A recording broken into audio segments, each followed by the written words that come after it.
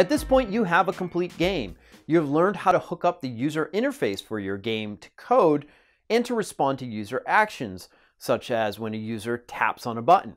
In the process, you've also completed the following 3 items from your to-do list. For instance, when the Tap Me button is first tapped, it should start the game to count the countdown timer. You've taken care of that. When the Tap Me button is tapped after the game is started, it should increment the score. That's taken care of as well.